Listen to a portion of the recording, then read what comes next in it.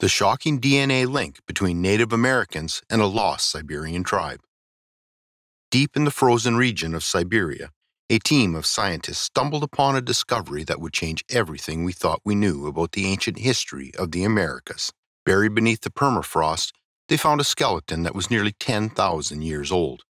But it was the DNA of the skeleton's bones that would prove to be the real treasure. A treasure that would later reveal a shocking secret about the origins of the people who first set foot in the Americas. As the scientists carefully extracted the DNA from the ancient skeleton, they couldn't help but feel excited and curious. What secrets would it reveal? Would it confirm our current understanding of how the Americas were first populated, or would it change everything we thought we knew? The answers, it turned out, were far more surprising than you could have imagined. Cracking the code of the mystery of the first Americans. The thing is, for decades, archaeologists and linguists have been studying the ancient history of the Americas, trying to figure out how the first humans arrived on both American continents. And while they had made some progress, there were still many unanswered questions. But with the discovery of the ancient DNA, scientists finally had their answer. According to S.K. Willerslev, a geneticist at the University of Copenhagen, a co-author of the new paper, the discovery was nothing short of groundbreaking. If the DNA from this ancient skeleton was closely related to living Native Americans, it might mean that the first humans to arrive in the Americas must have migrated from Siberia. But how did they get there, and when? The answer, it seemed, lay in the ancient DNA itself. By studying the genetic code, scientists were able to reconstruct the ancient migration patterns of the first humans to arrive in the Americas. It was a journey that took them across the Bering Land Bridge, a narrow strip of land that connected present-day Russia and Alaska during the last ice age. The journey was long and hectic, but it was then that S.K. Willerslev met Vladimir V. Petulko, an archaeologist at the Russian Academy of Siberia, and he shared what he found with Willerslev. Petulko unearthed two human baby teeth buried deep in the permafrost that dated back 31,600 years. The teeth were found at a site called Yana, a place that was once home to a group of ancient humans who hunted mammoths and other big game. Saying Dr. Willerslev was excited when he heard the news is an understatement. He was ecstatic and convinced that finding these teeth was a step further to understanding everything about the link between ancient Siberians and Native Americans.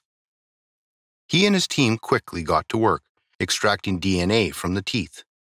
It was a painstaking process, but the results were well worth it. The DNA revealed that the teeth belonged to two boys who lived in Siberia over 31,000 years ago, and it was the oldest human DNA ever retrieved from Siberia. While comparing the genetic variants in the Yana DNA with living and ancient people, Dr. Willerslev and his team discovered that the Siberian boys belonged to a previously unknown population, which the scientists called the ancient North Siberians. Who the ancient North Siberians were. The ancient North Siberians were a very mysterious people, whose ancestry could be traced back to the early migration out of Africa. Little is known about them, but we do know that they were part of a group of people who eventually spread into Europe. But before that, they migrated to the northern regions of Siberia. That's not all. The analysis of the DNA also revealed that several thousand years before the Yana boys lived, the ancient North Siberians met people closely related to East Asians. The populations interbred, and as a result, the Yana boys inherited a mix of the two ancestries. But what happened to the ancient North Siberians? Did they get genetically replaced, or did they leave behind a legacy that would change the course of human history? One clue to the answer to these questions emerged from a fragment of skull that Dr. Petulko and his colleagues provided Dr. Willerslev.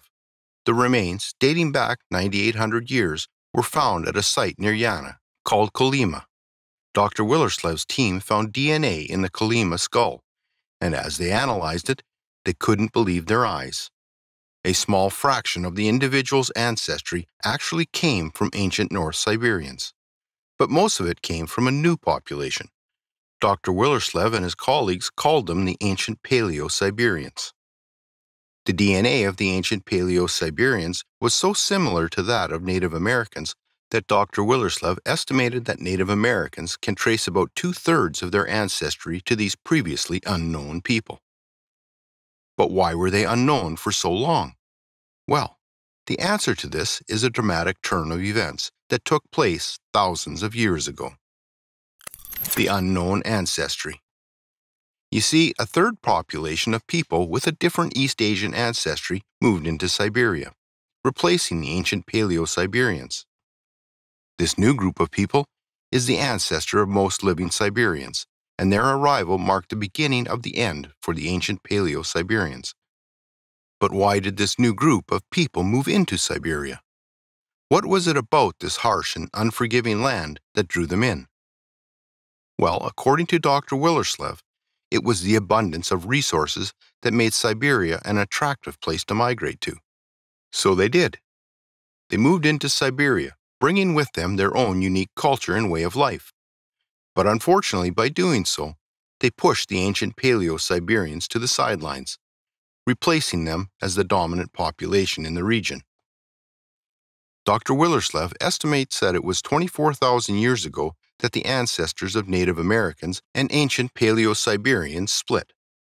But the story doesn't end there. In fact, here's where things got even more complicated. Shortly after the split, the ancestors of Native Americans met and bred with another population with genetic ties to Europe. This is why today, all living Native Americans carry a mixture of genes from these two groups. But where exactly did Native Americans emerge from the meeting of these two peoples? Sadly, the answer to this is still a mystery, one that scientists are still working to solve. But there's a possible explanation. Since the Ice Age was at its peak 24,000 years ago, and different populations across Siberia and surrounding regions may have retreated into refuges where wild game still survived, it's possible that the Native American population emerged from one of those refugees, possibly on the land bridge that links Siberia and Alaska between about 34,000 and 11,000 years ago. Ann Stone, an anthropological geneticist at Arizona State University, has mentioned that although the Native American population may have emerged in a refuge on the land bridge, she warned that testing this idea will be quite difficult because finding human remains of that age will be hard and time-consuming. There's also the fact that the Bering land bridge that once connected Siberia and Alaska is now gone, submerged in the Bering Sea, and with it, many of the secrets of the past have been lost. The melting of the glaciers at the end of the Ice Age drowned the bridge, taking with it any human remains that might have helped with more research on the link between Native Americans and the lost Siberian tribe. Regardless of these challenges, scientists are still making progress. The interbreeding between Native Americans and a second wave of ancient Paleo-Siberians. Dr. Willerslev's team has found evidence of a second wave of ancient Paleo-Siberians who reached Alaska sometime between 9,000 and 6,000 years ago. These people made contact with Native Americans who were already living in the region, and they interbred.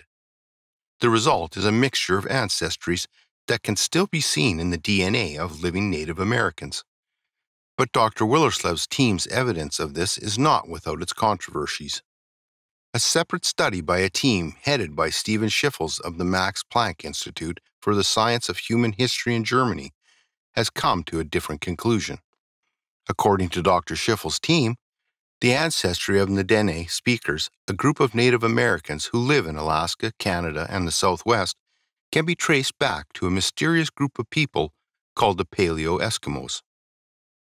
The Paleo-Eskimos first emerged on the Arctic fringe of Siberia and Canada about 5,000 years ago, and they spread all the way to Greenland, leaving behind a trail of distinctive tools and artifacts. But then, just as suddenly as they appeared, they vanished. The last signs of the Paleo-Eskimos date back to around 1,000 years ago. While the debate and disagreement between Dr. Willerslev and Dr. Schiffel are still ongoing, one thing is clear. Thanks to Dr. Willerslev's research, we now know the DNA link between Native Americans and ancient Siberians. If you'd like to be kept in the loop on what renowned scientists find out next, Subscribe now to our channel because we've got a lot more in store for you, and we're just getting started.